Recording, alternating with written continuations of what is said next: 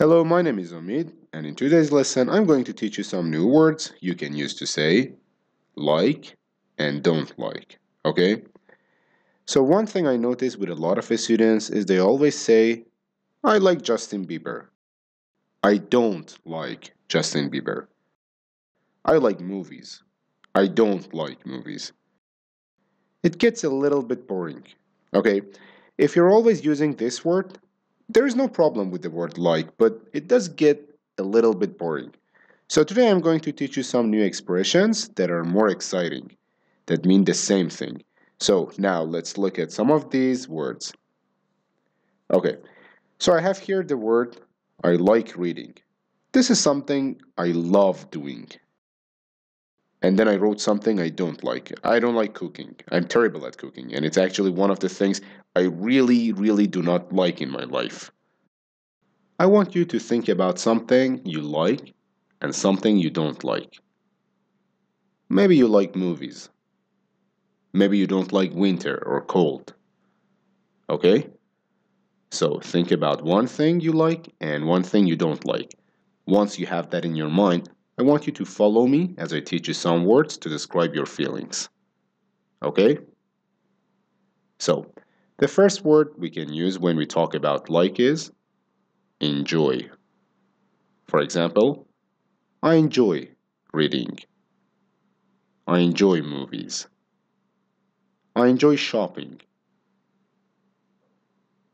I love reading.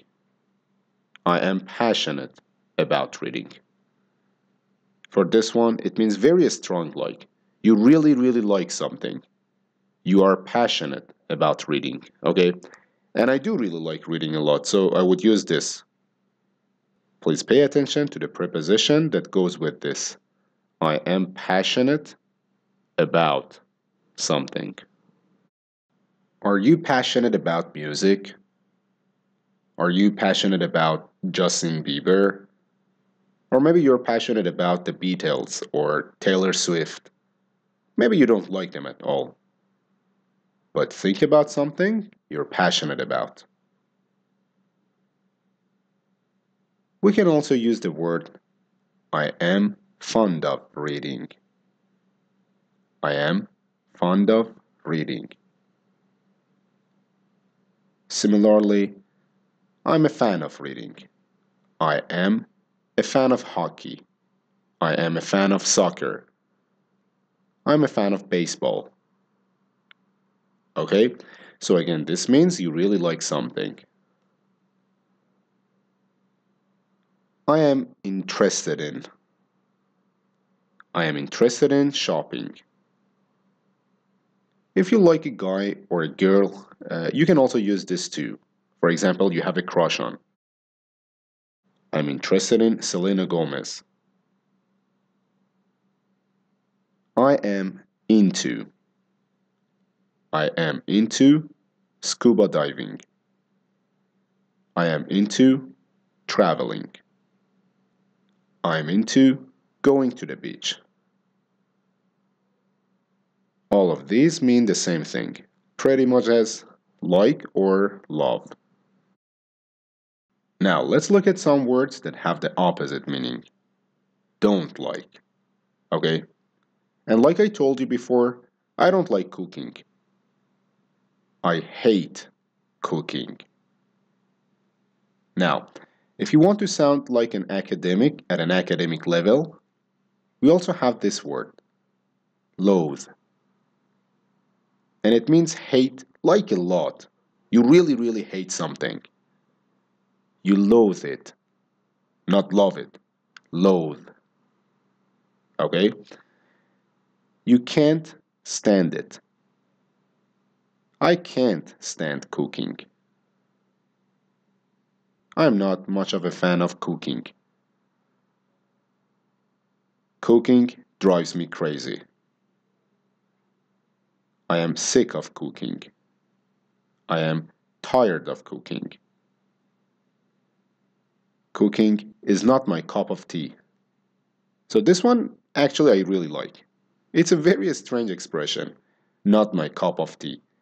And it means you don't like something. Justin Bieber is not my cup of tea.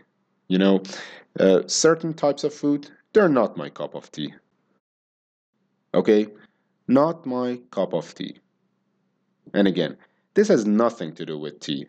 It actually just means you don't like something.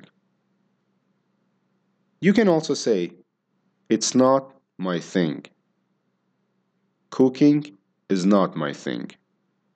Playing video games is not my thing. Just some examples here. So, when you're speaking to your friends, when you're talking maybe in class, I want you to try to use some of these words just so you're not always saying, I like, I don't like. These will make your vocabulary a lot more interesting. Now, there is one other thing I wanted to tell you about these words, and that's when you have two verbs in a sentence, when you have verb 1, verb 2, something has to happen to the second verb.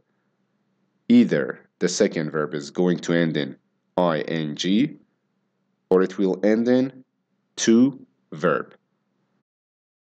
Now, for those of you who maybe this is a little bit too advanced, don't worry about this.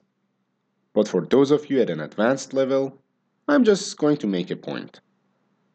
Pretty much all of the expressions we practiced, if you have a verb here, it's going to end in ing. So, I enjoy making. I love listening. All of these, the second verb will be an ing, okay?